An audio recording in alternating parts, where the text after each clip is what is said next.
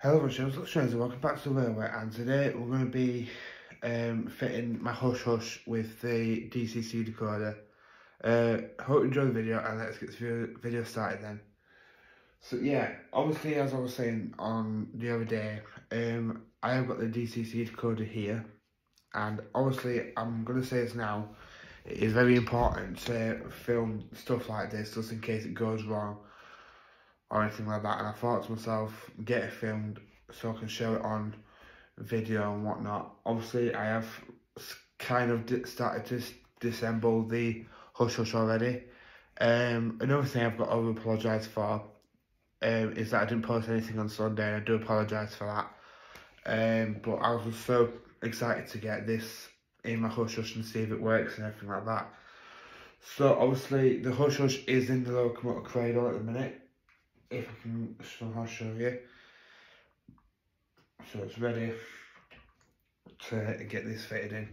So what we're going to do now then, guys, is I'm going to take it onto the detail table, and that's when I'm going to actually be doing it, actually fitting the decoder in. So what I'm going to do now then, guys, I'm going to stop the video here, and then I'm going to go up onto the detail table where we would usually film locomotives, but I'm going to be fitting this into my hush hush. And if you want to fit yours, if you want to get one of these for your hush hush, I will include the link down below.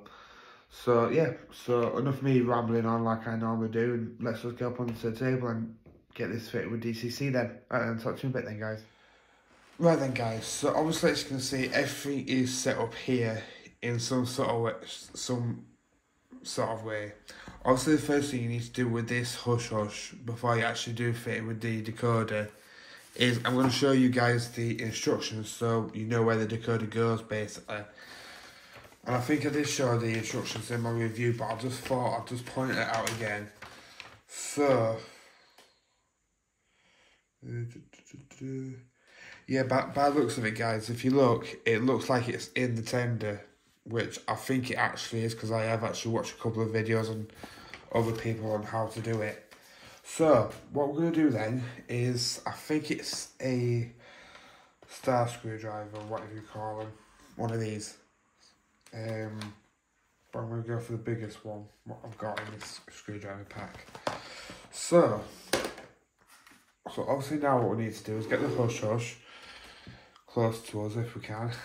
And I do apologise that, you know, my hand does get in the way. And I have actually got to screw as well, so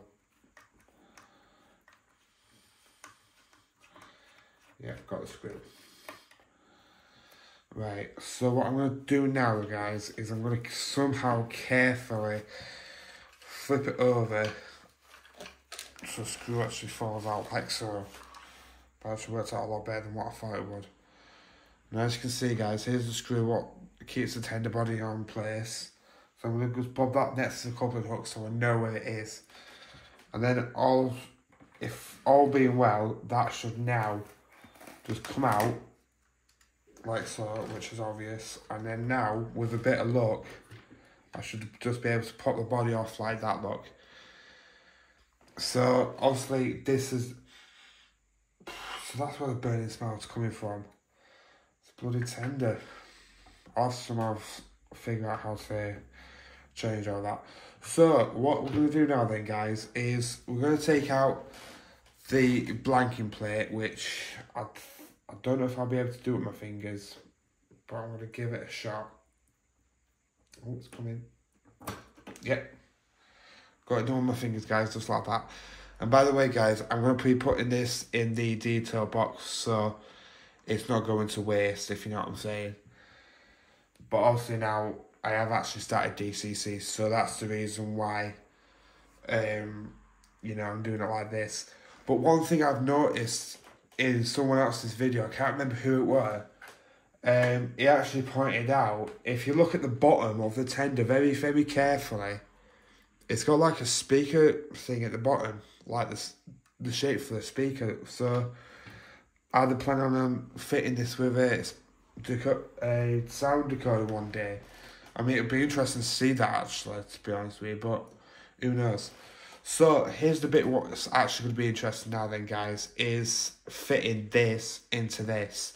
And obviously before I do is put the tender back on and whatnot, I will be testing it on the track, and I will be filming it to see if it works out as well. So,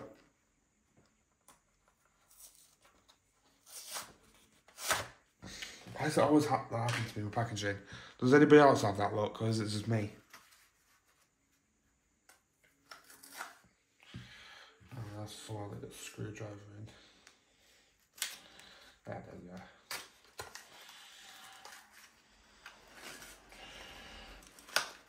Right. We're in, guys.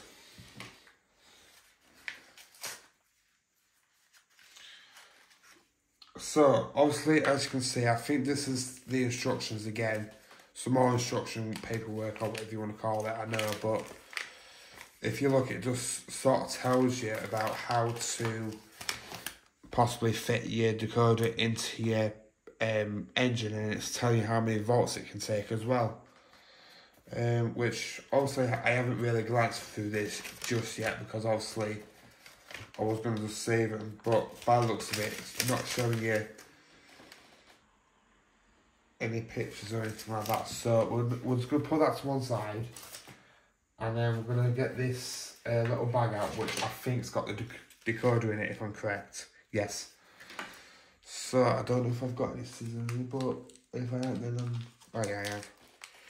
Right. Let me see how tiny it is. Look, guys, 20 quid for this thing. And it's just so small. Right, 1 minute, guys. I just need to get some scissors. This is just so I can get into the bag, and possibly if I need to reuse the bag, then I can do. So I'm just making sure that there's no wires in the way. Because if there is, then I won't be happy. Alright, so all of them, guys, is just a small slit into the bag. Slit, or whatever you want to call it. Right. And as you can see, guys, is the decoder. I'm just going to move my scissors away from the private area near enough. Here's the decoder.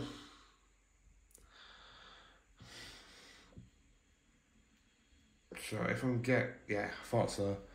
So if I'm correct, it should go in like that. If I'm correct, I think that's how I've seen other people do it.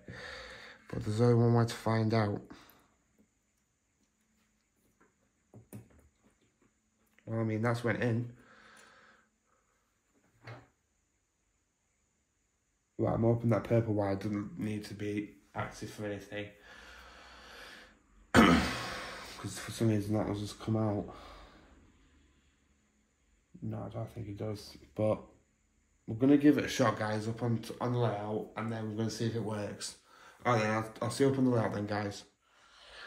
Right then, guys, so as you can see, you're up on the layout now. I know that I haven't got the tender body and coupling hook back on yet, but that's because I actually wanted to test it first, just in case that there is anything wrong with it. So hopefully, fingers crossed, this will all go to plan. So I mean, for some reason it's working on DC, but so as you can see, let's select the number.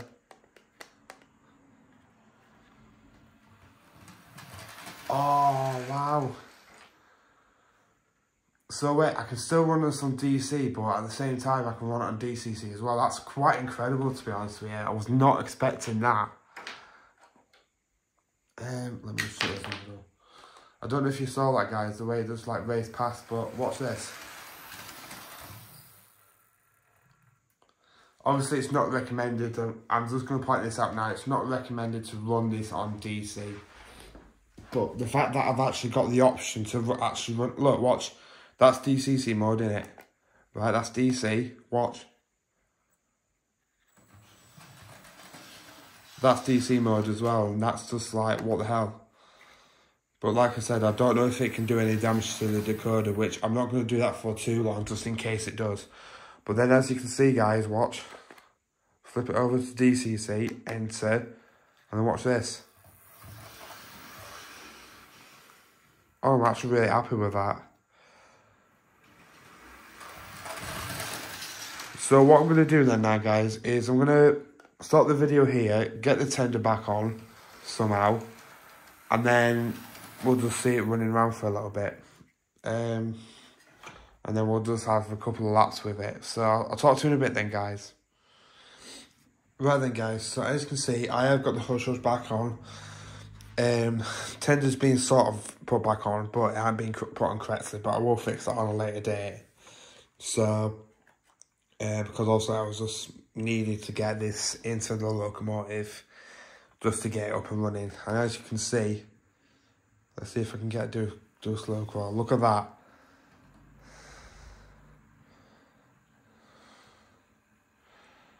And as you can see, the tender's back on and the coupling hook's back on as well. So I've been able to put everything back on the way I should be able to. But so I mean, the decoder's decent. So if any more of my locomotives will take that, like Tornado, Scotsman, etc., then they will get this decoder if it's quite decent.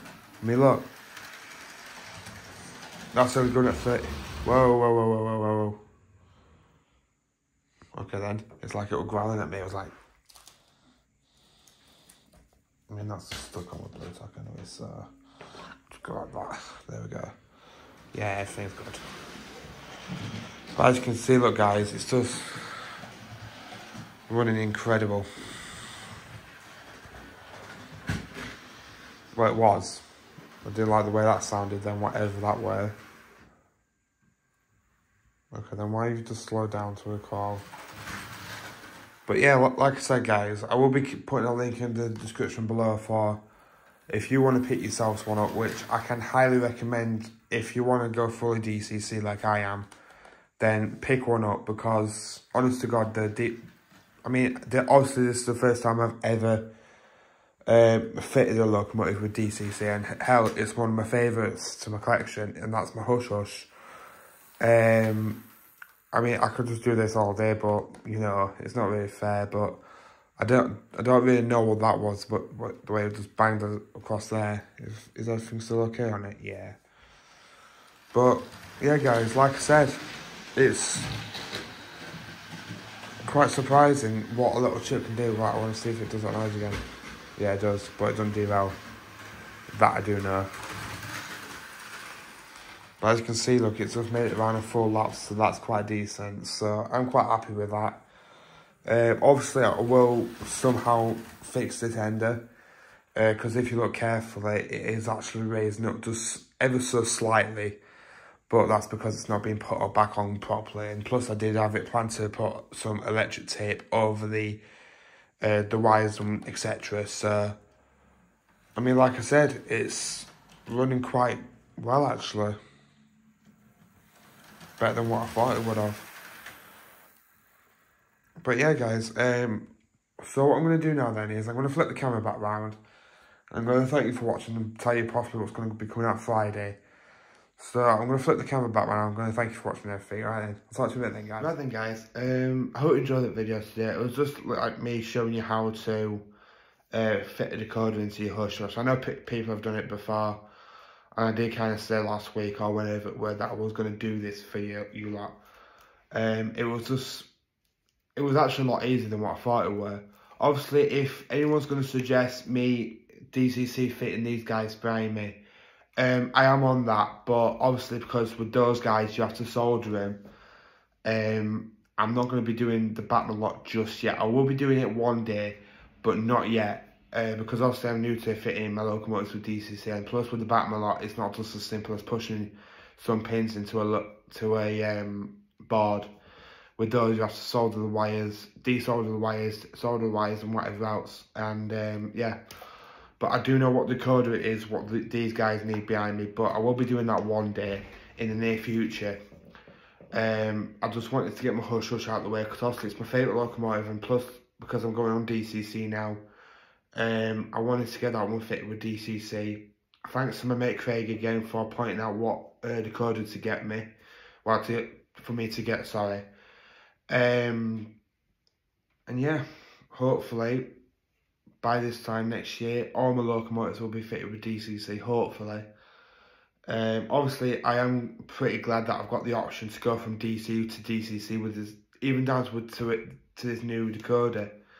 I have heard that it's not recommended though, that you don't go from DC and DCC with the decoders in the locomotives, but the fact that you can actually do that is quite interesting, to be honest with you.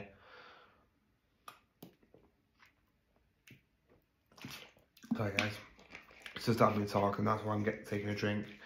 But yeah, I've really enjoyed today's video. I know it's night time because I'm technically recording this on a Tuesday night.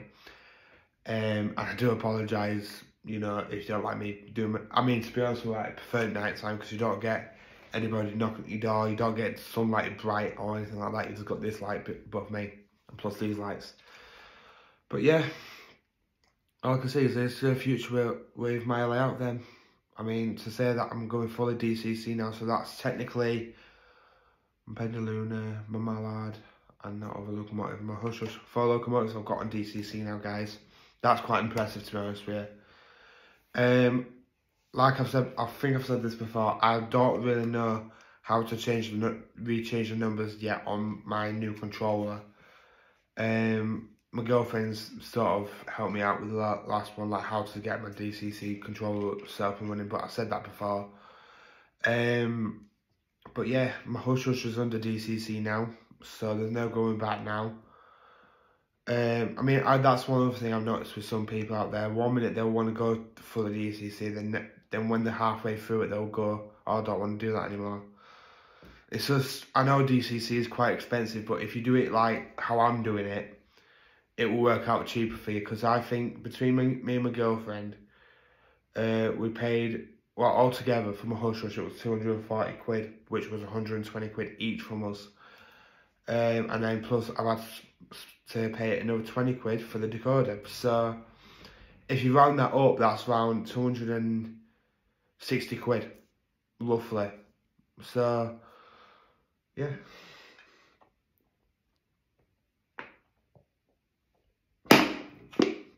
Sorry about that. But I'm going to say this now, right? If anyone does watch my videos who knows how to get sound into this locomotive without, you know, spending like over 100 quid on it, then please let me know down in the comments below, or comment on my video or message me.